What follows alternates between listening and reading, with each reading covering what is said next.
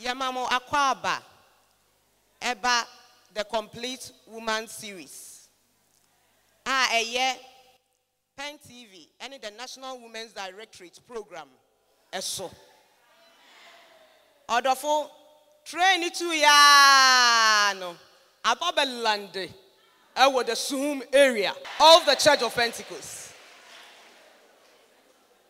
SUHUM area. No kwasam ne say ya wadi a oje. Ansana ye beto adwumadi ne so no. Na ye gina ye area head Apostle Patrick Asayero ene ye maame Roberta anamu edi nchia kase Emma the chairman of the Church of Pentecost Apostle Eric Nyameche ene ye maame Mary ene the entire executive council Nina.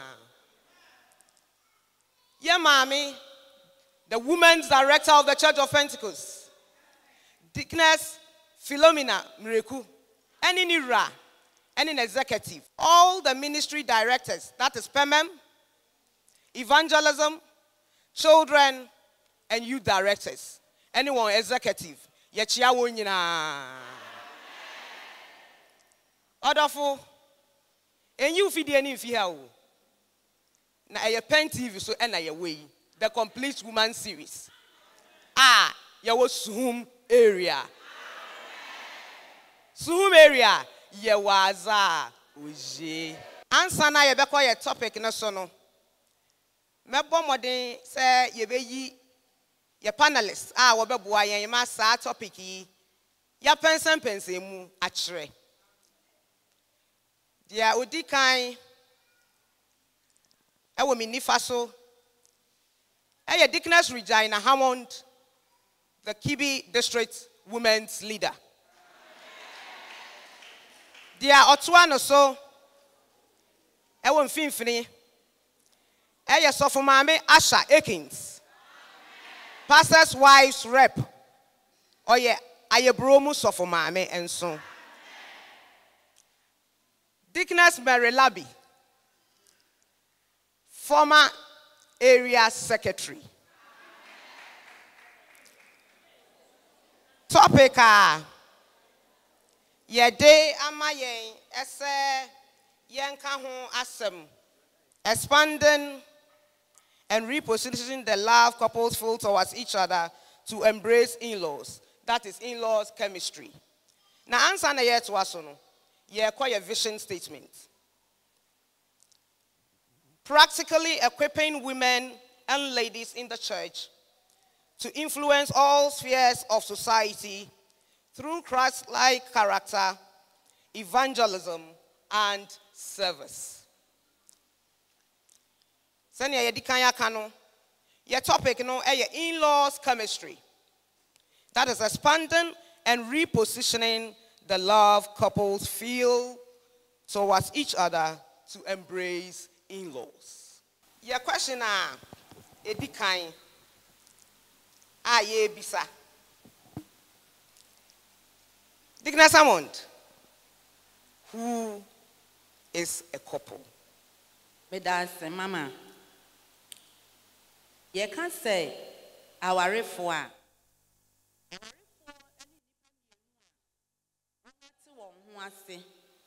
Na wongenya odo na womo pese omo ware na afi se nipa no abusua ene asore ne nso age won atum saafo no na yehu won se omo ye awarefo na se nipa mienu yi eye oba ene oberima ewo yen hihye mu. Amen. Amen. And then yet was webisa. So for Mami Asha, who is an in-law? Amedasi. Yeka say asewa.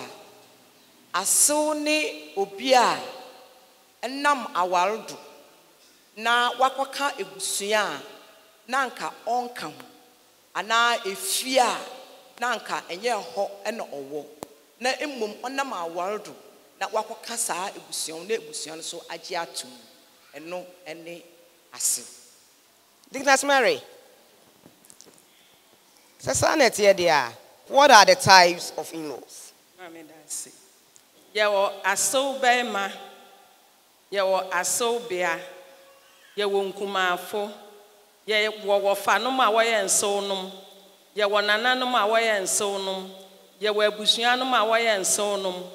Yewo huhum agya yemfa ne se obi atena watena ne nkyɛn so osofo na obi abegye na aware saa nipa no onye ono no wo nso san ye wa waware no ana waware wɔ ne nsam no ono nso yɛ asew nti yɛka bibi mam a abusua na chi nyina nipa wo ho nyina no ɛyɛ nsew no. How should we relate to our in-laws as Christians? So from Mami Asha. Amedasi. Kwanya yeba fado na yene yanso nom atena yie ene ne de awa erokwa aware no owo de edi Kristo adwen edi kɔ aware na afi eye wadwen yie de ebusua no a ekomu no ebeji ebusua no atum efise enye ho na ye wo enye ho na ye tetewo nti wobekɔ no bon se ibi kura eduane a saa ebusua ni edi sene ya woye wade eye soronko ba se eye wadwen yie a ekwa egi saa de ni nyina atum na efe busua no sene ya woti bia no egi wontum a wofomo kura mpa itim na ediche. Mami Mary, patch of abisu asomai. Yo mami danse. Oye oba kronkron ni a wakofi bi mu aware no. Tene ye mami kan no besua ho adeye sene a woye ne fa. Nti we obi a pese wodon ho hye nipa ma. Be hu se busua no won wotwetwe nipa. Nti we o Kristo ni na wodon ho ahye. Obebo modern se won ade a woye te sene ama kan bibia woye wo fie ho no. Won twetwe wo ho. Odo hu be hyem wo sa yemba kwa me aware okọ eyindi wakofa oba oyo Kristo ni maame nso a wo ya asewa oba won abeware no nso won so sane abaiwa ano abranti ni tibia no gene so oba na fa Kristo som kwan so ene ne ntina eno be ma asomdwei aba ne ye de afa aman so Yami Isramu. Mami Amond. Medasi. Se ya kenkan Roman fo homa ti dumienu yi mudun wotwe na. Osi se betumi a mo famu de mo ne nipa nyina ntena wo asomdwie mu. Eno nti sa asam na Bible kan ye no. Ye de ba ye ngawarie mu a yense wo no monso e kan ho. Esese ne wase ne tie bia wutumi ne no etena. Na wodi wo buo ene wo do a ene ni dia efata bia edema no. Emfa woni abusua wase no efrimu se wase ni wosika se woni sika obu a wodi ma beema no esa wodi sa wobuo no enso ma wase no pepepepepepe sane ye be ya Kristo asafo a yesi no ye betumi ahyehye na akoso enu nti me stress ye nyina ye mfa wobuo ni di efata na ye ne yenso no monso entube entena sumdwie mu ama Kristo ni padua ni si no etumi akoso medasi Se ebetumi a ye ne yase no nyina entena se wo asomdwie mu. That leads us to your next question. So for Mami Asha, how can we balance the in-law chemistry for maximum impact? Eka in-law chemistry. It involves the emotional connectivity between people.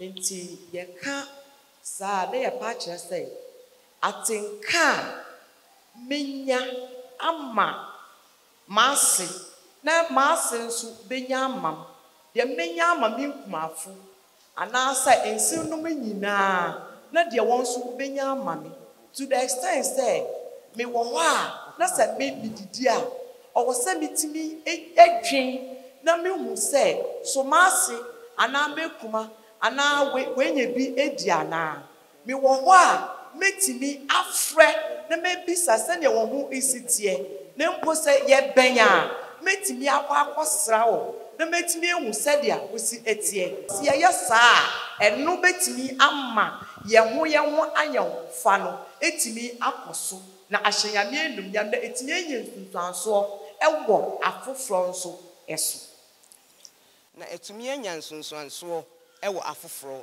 nso ɛso ya maame Mary wadwe nkyerɛ ne sɛn pacho nya yɛka ne sɛ yɛka emotional connectivity a sɛnea wo ba wo yam hyehyɛ ne ma ne sɛ ɔte aware ase obi rehaw nanaa no saa na obi nso ba na wakɔfa no no ɛsɛ wodwene ne ho bibi nkɔ yi wɔ ne ho a wotumi de ne hyɛ wo yam na wo sɛ ɔno nso ɔyɛ obi ba wodwene ne ho bibi hia na wotumi yɛ ma no sɛ wode bibi etumi kɔkyɛ wo ba anaa wɔakyifo a ɛsɛ wo nso mutumi yɛ baako na mudi bi kɔkyɛ ɔno nso n'akyifo ana ɛwɔ mu a wafrɛ te sɛ ne maame kan ma anɔpɛ dɛn na wadi ana anɔpɛ hina na wo ne na di nkɔmmɔ mpo wonnuru na woda so no wanom ma yɛwɔ hɔ yɛbɔ mpae ma wo yɛadwe wo hu ka akoma atɔ yam na yɛtaa w'akyi bo nso asew no wɔ hɔ a na ne koma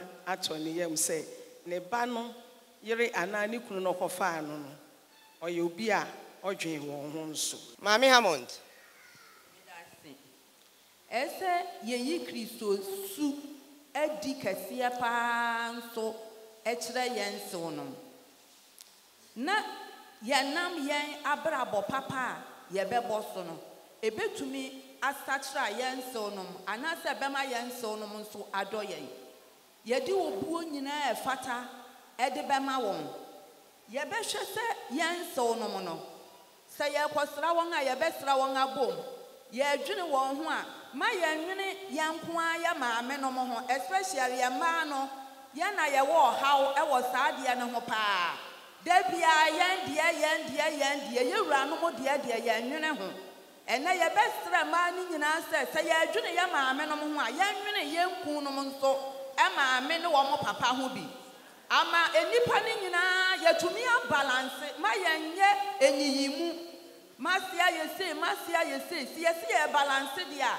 wowɔ fie nso a men komprene wase bebree nkyerɛ wo kunu ɛyɛ saa wɔde n'anim mmienu na ɛbɛhwɛ wo sɛnti ne sɛ ɔdeɛ da bia ɔno ne maame na ayɛ sɛ wo maame deɛ wɔnyɛ bi saa da ɛno nti yɛbɛsrɛ sɛ yɛbɛbalance ne nyinaa ne yɛyi Kristo su adi ama Kristo suban no atumi atraw akansiw no nyinaa na ɔmaka sɛ a yɛbɛyi deɛ wakɔ aware papa sɛnea mmarima bi tumi kɔ aware pa mmaa bi nso tumi kɔ aware pa mama yɛn nsinom ne yɛn ho adanse papa na ma Kristo nipadua ne si na yɛsi no yɛsesa w'asɔre no ama asɔre ne si nso atumi akɔ so medase nyame nhyira mo paa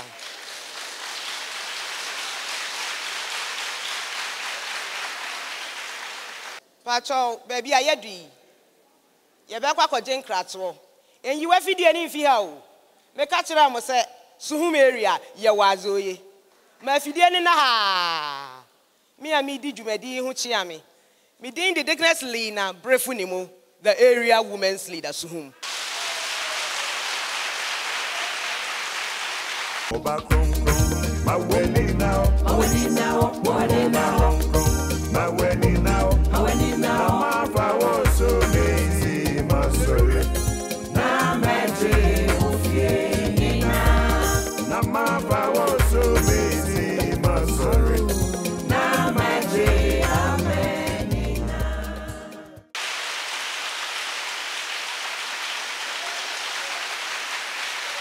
Mama Kwaba, about the complete woman series, you may be so.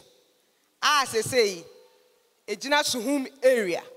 Your vision statement, as a practically equipping women and ladies in the church to influence all spheres of society through Christ-like character, evangelism, and service. Baby, I agree. Ma Mary, near ya can no. A camia yes, set. Ye ka and so natural say, as so bana na bem and a wako war in asim. Nandia oya as so to say mammy and our papa, no so. Ono su jume die ben, and answer wisha, and moi ben pa no bet to me dear boa. Ma Mary, yen so. Mammy Darcy. Yes, Bible man. Exodus hono. Mose nasi jetru. Ofa Mose seneba. Nti adwuma ye nyina na nani di na echi. Omoneta no. Nti ofre no ka kire nse, ne awoye enye cheche adwuma nim. Nti nsomo mema nso ewo afa ewo aware mu se wotumi tu wo mma ana wonso no efu. Root homa no nso ya maame Naomi ene na asi root. Yehu se maame ne de root share ne yam. Ena root nso je maame ne tu mu se enna. Na nka baba wukunu awude. Udi wase abrewa achi akoni krom akoye den. Nso root hu nse na asenere ba no odimu. Sese oden sansa na eko. Nti so jana ebia na kwan mu mpo maame na nkodu. Nti root ehu maame ne mobo no di na echi. Na wo mi nso ye na famudi akosi se ebusua ni mankasa kura no osan konya okunu e de ma root. Enti ne ayesra ne se ye oba echi o oba ma echi o ejanom ayeye nso nom no ye wa fa kese pa ye ebi a oba branti bi aware ni ode be bodwe tiri kura oni bi ana oba bai wa bi aware ni ode be kwa aware na se kura ne ho nso ne ho so momode na piano esan se me maame ka kire me se moda ukuru na wakọ ware no ni maame woni bi enti yire wo ho enti ba hwe na me maame odimirika no de ne ntoma no wa cheche paya o se koton enye sam ho be chim koton banchi enye sam ho be chim enti mi hu se root adwuma ne na wo mi adwuma no me maame de boa me a enne ama aware na akoso nso nom ne enanom yesra mo se ye di aware ne ba ne ye ho chie a mommoa ye ne yatumi agina nyame nhyira wo o se enso nom enna ne agya mommoa na aware no enyina ebegina fa kese na nso egina muso so for maame asha patro fa bi so so man dasi enso no enso wo ejuma kese eye pa itimi eboa ma awarefo no asetena itimi koyi kai say ye ware me maame ye me ho ade ewie pe me maame enne me ne me wura etena ase na oka kire me say ya ware ewie me maame enne ma ase me wura maame na ono nso ne ba enne me wura inti saa dwen na odi share bitimu emma won wo fa yen say womba ene ye ti maase ba fa me say maase ba ma de ma nkoto no ba maase ba ne mi nkumafo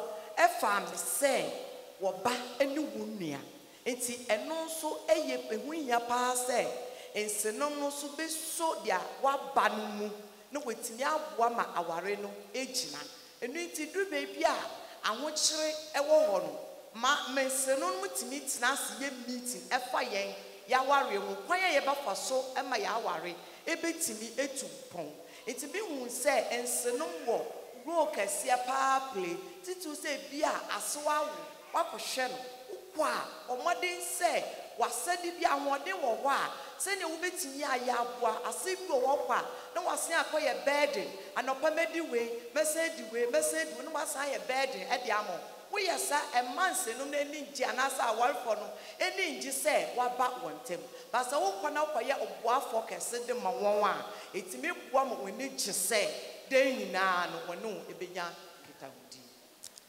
nyame nhyira wo osesa wokọ na akoye oboafo kese ma wo a omani ngi se da nyina omani ubenya nkitahudie e yade ehia yie pa mama Amond so bi so so man yin that's the mama Kristo pese yang aware ɛyɛ fɛ n'enye nsunsuanso pa ɛwɔ yɛn nsew nom ɛso enti yɛbɛsrɛ nsew nom sɛ wɔn nso ebetumi aboa ama wɔn ma awareɛ akɔso mpanimfoɔ ka asɛm bi sɛ obiara ni hɔ a wɔkyi fa wasɛm pa kɔdo obiara pa sɛm papa ɛnu nti yɛbɛsrɛ sɛ nsew nom nyinaa bɛyɛ nsew nom papa yɛn agyidifoɔ na yɛkora yɛwɔ ha na yɛmma awarewale no yɛn nso koraa na ɛtɔ da yɛha adwene paa waware anim asa wɔkɔ asɔre nso na wɔha n'ase baa no yɛbɛsrɛ yɛn ɛkronkronfoɔ maa no sɛ yɛne yɛn nsew no mo bɛtena ase yie paa na yɛadɔ yɛn nsew no eduru baabi ɛsɛ wotu asefo a frɛ no na tu ne fo ɛno bɛboa paa ma asɔre ɛne kronkron yɛn a yɛyɛ no atimi adi mu na sɛnea ɛbɛyɛ a wase no bɛhu sɛ ao meba wei deɛ waware ɔyere papa o meba wei deɛ wanya ekunu papa no ɛbɛma asew ne nso n'ani agye papa sisa asew biara pɛ sɛ ne ba ani gye eti wɔn bɛsra yɛn a moma wɔn hu sɛ yɛware papa ama yɛn nsew no nso ani agye medase nyame nhyira Odofo wuguswa share the complete woman series. Train no ejina ewo SUHUM area. Topic ye treaty ene. In-laws chemistry. Expanding and repositioning the love couples feel towards each other to embrace in-laws. So for Mami Asha, can the love couples feel towards each other affect in-laws? That's it. Let me say, I no quarry. Say, or draw a wall for no ewo, Emma wo. Inya, Susanso, ewo, and say no, eso. And then say, be what do Emma be kuna. Me dinini. Na, me yenya, Emma. But the knee edge, and I come at Tony. The sad dear no sa etimi koswa. I will phone in ya no na a war in channel. In kwanya me for swa. Me do me kunu. Na me dinini. Na me yenya or penot mana. Once when ni beji. If you so be ni wa. Sa ukofa. Ne ba ana ni nia. Ana ne wofase. Na wo ye ne nia. Enya. Ne ni beji.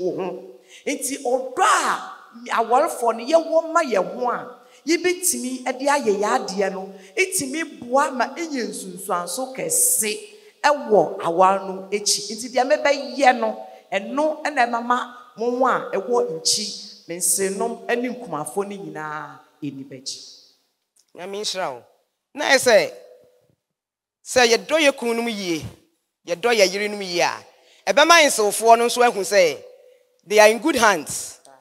They are in good care. Inti omo kuma beto omo yem. Ama omo nyina ede. Enije ne odo. Ene akoma pa ata awade enyechi. Etiefo, ahwefo, ene bedwafo. Ye nyina yesempa o. Yenkoso. So for me, asha ewie yi. Ma Mary to asoma ye. No kwasempa se sawarefo dodo won ho a enya nsusuanso ewe ebusuanso esanso oba tan bia de ne ba ma aware a ebibi mamu ha no onfa ne nche woye nti owa achi a ohwe ne ekoso omonita mo hwe se abayi wo ye oware me bai nti obudana oye ni ye ana oyen hen ocean ana obrun ana wododo won ho nti ne ese agitum ne sa aware na ye ware no abusuafo wa achi a wo hwe yen nti se ye ware ya e ma awofo ekoma ton won yam te se ne ye maame Aisha akan na se ya anware won ye nso a esan se Pentecost ni ba wa hyenka wa mienu na utimu ye wudenti won meje obema no but wan kasa no uhu abusua no kura okoma ento won yam esan so wonim se aware na aware won ba no enye papa nti enye nsonsan so kese pa nti yeri tufu se bra wo ware kai na hu se busuafo nyina rehwew ware yiye na enya nsonsan so papa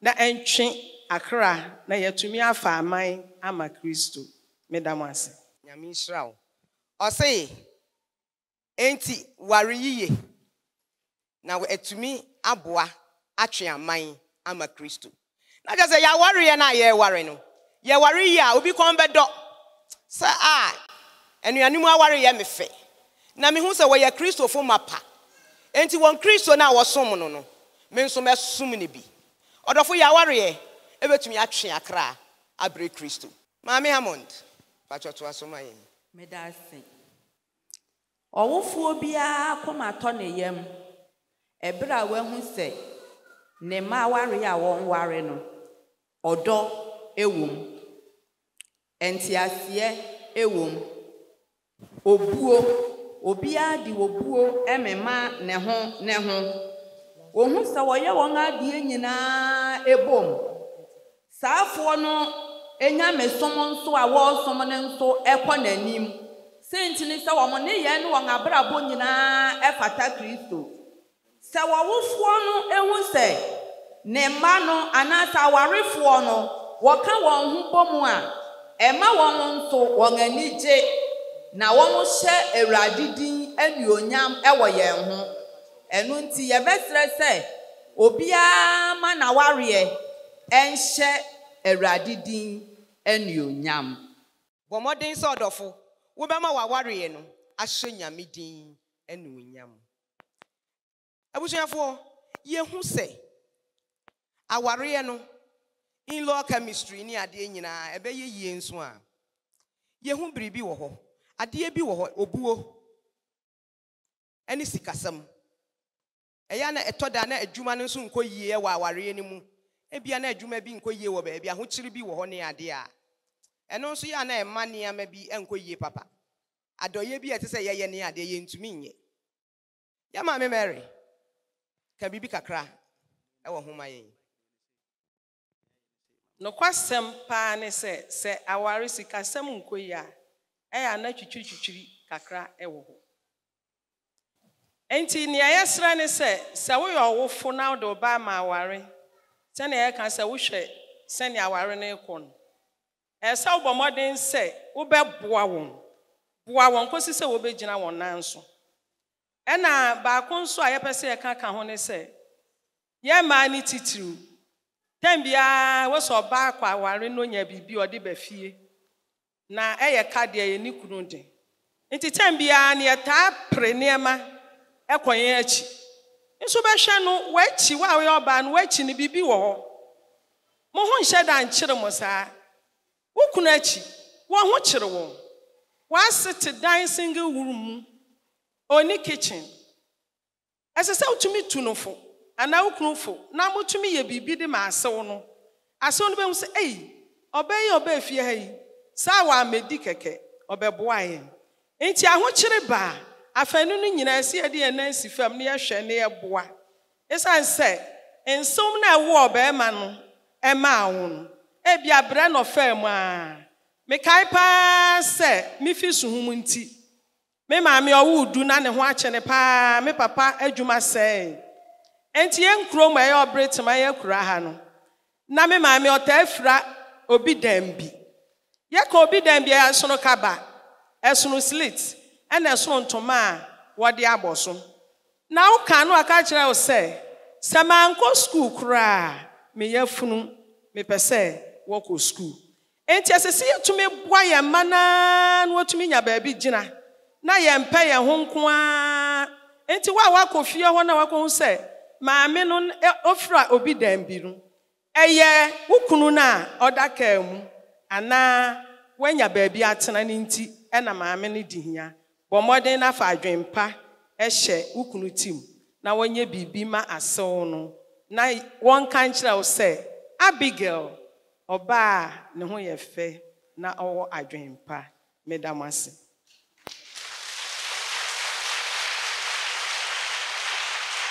Order for me catch reo. Say SUHUM area ye was uji. Mame Hammond to Asumayin. And Sese Sikasam Ebeya or how Ewa Riemukra. So Wabaku will be a Oma Wabako. Who say, and Neddy Escano, me will be. Obi Waha, our reform ye no. Obia wa baby and Nisikashe. Enti will be in Hun and young Pondier.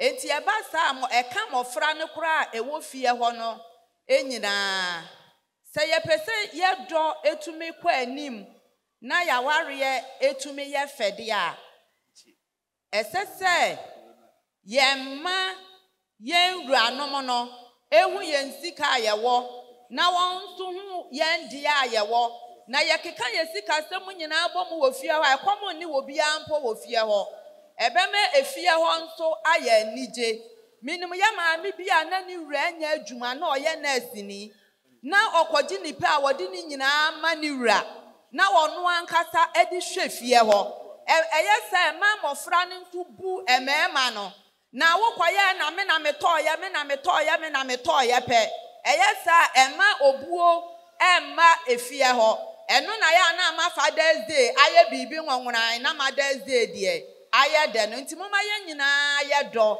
eni yesi kasem no ye nka mom me da